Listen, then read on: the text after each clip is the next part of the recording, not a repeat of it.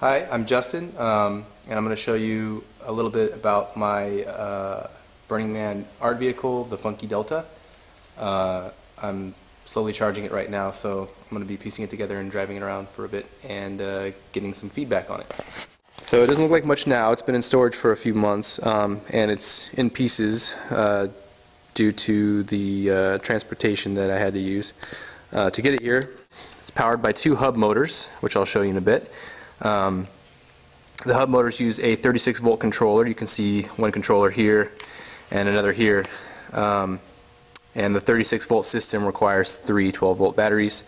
I used deep cycle marine batteries, the smallest ones I could find with a decent amount of amp hours in them. They're being charged now. If you look closely, you can see that I have a lot more wires running through here than just the battery cables and the controller cables, and that's because the Funky Delta was also designed to operate at night, so there's a whole lighting system involved as well. We ran the kill switch from each of the controllers out to a key switch hidden right here on the side of the frame, and this let me sort of add an extra level of safety and precaution to the design in case somebody decided to steal my art car while at Burning Man. The car is powered by two of the most powerful bicycle hub motors that are made today. These are Crystal Light motors provided by a company called Electric Rider out of Kansas. They're originally designed for bicycle retrofitting. This particular motor is maximized for high torque applications and low speed, which is ideal for the playa where there's a 5-mile-an-hour speed limit. And I knew that my final design, since it was made mostly of this square steel stock, was going to weigh a lot, especially with a couple of passengers and whatever else we put in the car. I never weighed the car. I think it's probably close to 400 or 500 pounds when it's all put together. And these motors do pretty well moving it around. So I designed the Funky Delta to basically mimic the ride and feel of a fishing dinghy that I had as a kid. I wanted it to be totally quiet, and I wanted it to allow the passengers to face the driver while we were moving along, just the same way it was back when I was fishing as a kid, and we would drift along a river or a lake and we could kind of just talk, and it was a nice relaxing feeling. So I decided to make it a rear steering vehicle. A single wheel would steer just like a rudder of a boat. This is just a BMX wheel here and a BMX fork as well. And the original design called for just a single swing arm to come off of here, just the way an outboard motor would on a boat. And when I decided to go over the top of the head of the driver to steer the car, I ran into a problem here where a BMX fork uses a 1 1/8 steer tube that you can see here, and the piping I was using was just 1-inch conduit. So luckily I was doing most of this project at a friend's house, and he happened to have a lathe, and that's where we designed this piece here. Basically it's just a 1-inch to 1 1/8 inch adapter. It uses Allen bolts to close it off, and this helped us solve the problem pretty quickly. Okay, we're back in the garage, giving the Funky Delta another bit of battery charge. Just wanted to give you a side view of the car, and kind of show you the final form that it ended up taking. Again, this was supposed to mimic the ride quality and the feel of a small fishing boat, and I believe I achieved that pretty well. As you can see, the passengers and driver get to have sort of an intimate little space in here with a sun umbrella above them, or at least what becomes a sun umbrella. This is just some sort of thin nylon material we picked up at Marshall's on the way out of town one day, and you can sort of arrange it however you want depending on the wind and the sun and things like that out on the desert. Here's the front view.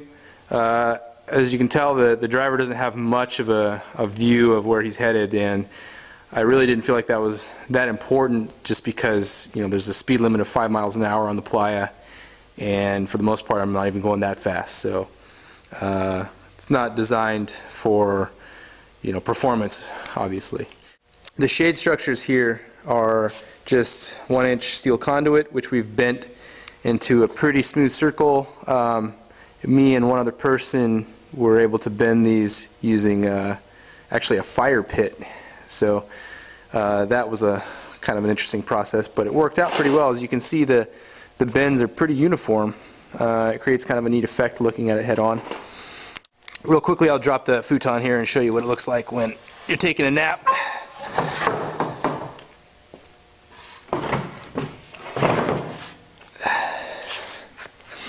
And there you have it. You have a little bed and a shaded area to take a nap out on the playa whenever you want. There's a little bit of a space underneath here for a small cooler, a couple of beers, or whatever you want to bring with you. I'll give you a shot from underneath.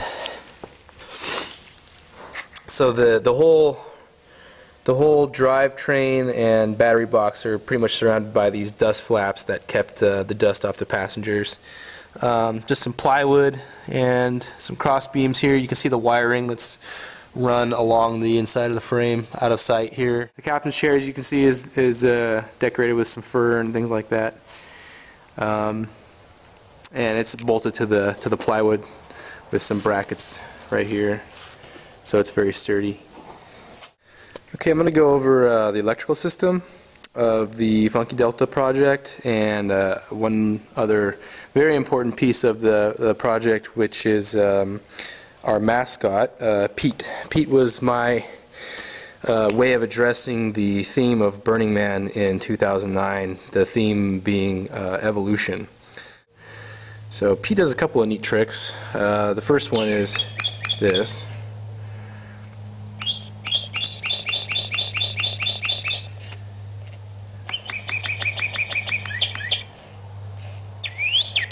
Okay, so as you can see, that's kind of creepy, and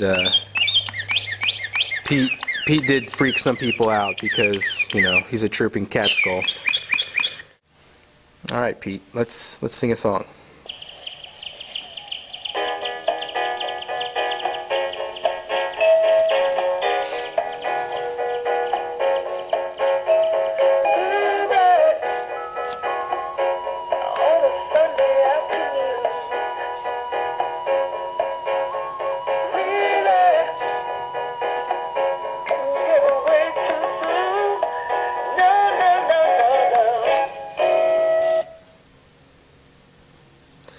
So there you have it. Those are Pete's talents there. Pretty disgusting, actually, in some regards, but you know, I'm not a PETA member, so the cat skull doesn't bother me. Pete usually spent his day attached to the Funky Delta project, just like this, as my co-pilot, and he is photosensitive, so that's why I have to keep this cork into the sensor at the bottom here, otherwise he'll keep singing forever.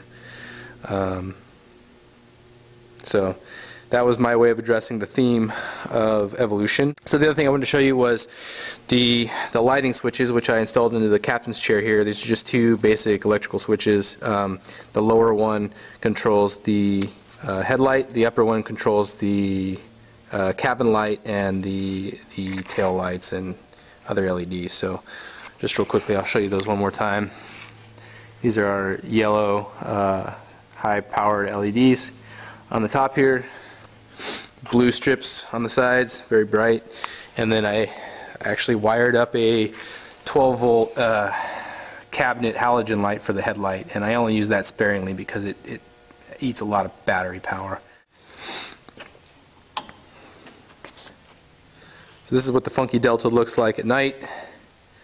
You can see the yellow lights here kind of light up the interior pretty well and let you see what you're doing when you're riding inside the car. So I'll flip the headlight off just to give you an idea about how much power is involved there. So that's the headlight. That's the rest of the lights here. So I think I've pretty much covered most of the details of my project. I'll try to get another ride in tonight and take some passengers with me. Thanks, Mike.